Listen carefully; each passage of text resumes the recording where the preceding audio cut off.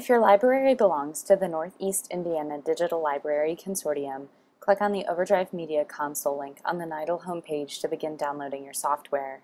If your library doesn't belong to NIDL, go to overdrive.com/software/OMC instead. Select your computer type and then click Download. Save the file.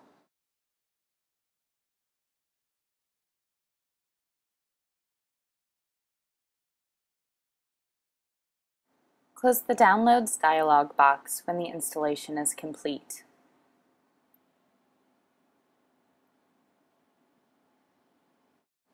I prefer to move the resulting DMG file to the desktop so it's easier to work with. Double-click the DMG file and then click the resulting icon. Double-click what's inside of that icon and then continue the installation process. Agree to the terms of service. When prompted, enter your administrator password. The installation is successful and you can now start using the Overdrive Media Console software.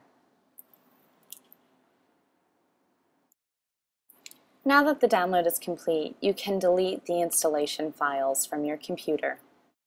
Using Spotlight, the magnifying glass in the upper right-hand corner of your menu bar, you can search for Overdrive Media Console. Right-click on the appropriate icon and click Open Containing Folder. From this folder, you can click and drag the Overdrive Media Console icon to the dock. Doing so gives you a quickly available link to the Overdrive Media Console. Close the Apps folder and then close the Spotlight folder.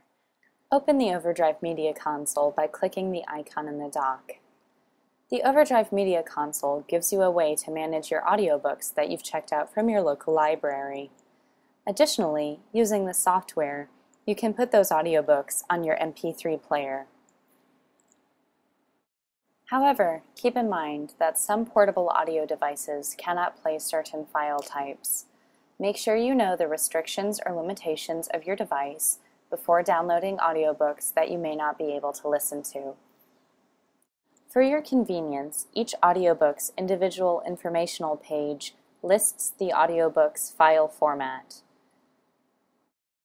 Additionally, you can search for audiobooks that are only MP3 format or audiobooks that are only WMA format to ensure that you download an audiobook that you're able to listen to.